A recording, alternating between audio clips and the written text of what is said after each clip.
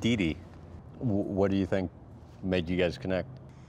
I don't know, the love that we have for each other, and then, you know, too, after she explained to me, because that was the first time that I heard about the Down syndrome situation, and, you know, I fell in love with my little girl.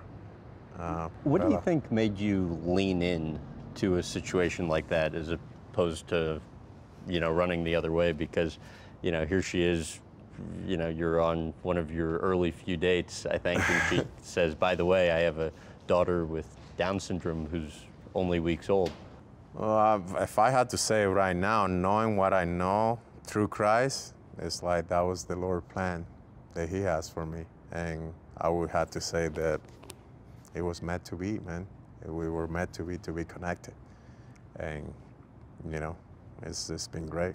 So you have 5 kids now. Biggest challenge with having 5 kids?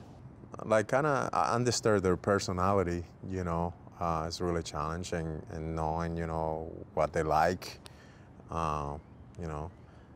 They being kind of, I wouldn't say living in my shadow, but like this, being traveling for 20 years and, the job that Dad does, and, he's obviously a famous baseball player.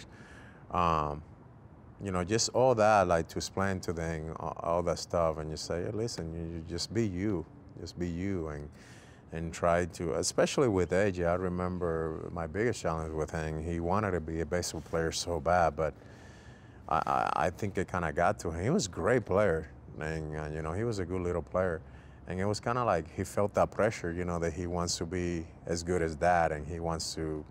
And it kind of got to him. And I remember the time that he told me, Dad, I don't want to play baseball. I wanted to play golf.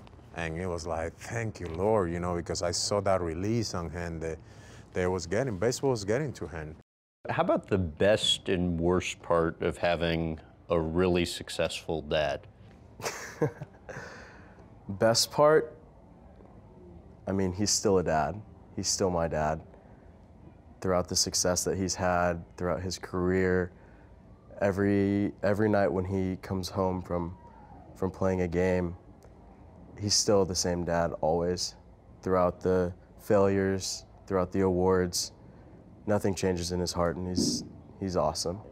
In what ways is he motivating? He tells me to keep going, no matter how much I fail, no matter how much trouble I'm going through. He always helps me push to the end. On the golf course when I'm playing, I'll play my rounds and I'll call him right after. I'm like, Dad, I just got off the course, I just shot 87. I never play like this is terrible.